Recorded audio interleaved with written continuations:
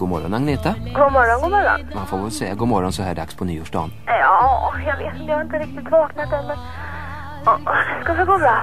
Du är hemma i Jönköping? Ja, det är jag, tror jag. Hos föräldrarna. Va? Hos föräldrarna. Ja. Det här med telefoner är ju egentligen ingenting nytt för dig, eller hur? Nej, det är det inte. Du var telefonist. Ja, just det. Ända fram till våren 1968. Ja. Så kom då Jag var så kär som du har gjort alldeles själv, det stämmer va? Mm. Har du gjort låtar i många år eller var det här ett av dina första försök?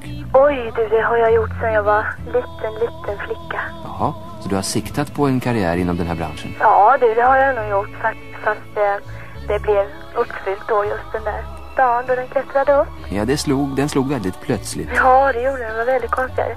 Faktiskt inte väntat på det. Mhm. Berätta för oss nu, hur förändras tillvaron för en ung flicka när hon plötsligt donar in på Svensktoppen och blir riksbekant? Ja, det är väl många saker som förändras. Det är klart att det är jätteskönt och så här. Och man slipper att gå till det vanliga jobbet som kanske inte var så roligt som vad det är nu.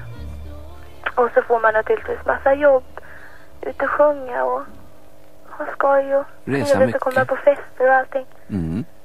Det är skoj. Vad har hänt sedan dess? Under resten av året? Ja, vad har hänt? Jag har spelat in en massa andra plattor som jag har kommit och det var ju den andra Allting har förändrats som ju låg lika länge som Jag var så kär, tror jag. Ja, det stämmer. Den låg 7 veckor den. Ja, det gjorde den. Också. Och sen har jag ju spelat in en skiva med Jörgen Edman som också kom upp. Ja, det har du. Och sen har jag varit på turné med Topp 68. Jaha. Ja. Vad har du för planer för nästa år då? Eller rättare sagt för det här året?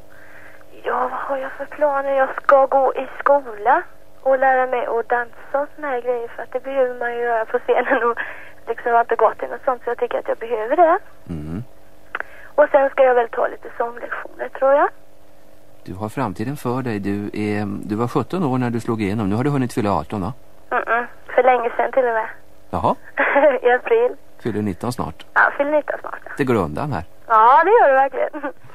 Ja, Agnetha, gott nytt år på dig. Du ska ha detsamma, du. Tack så mycket. Mm. Hej, hej. Hej, hej.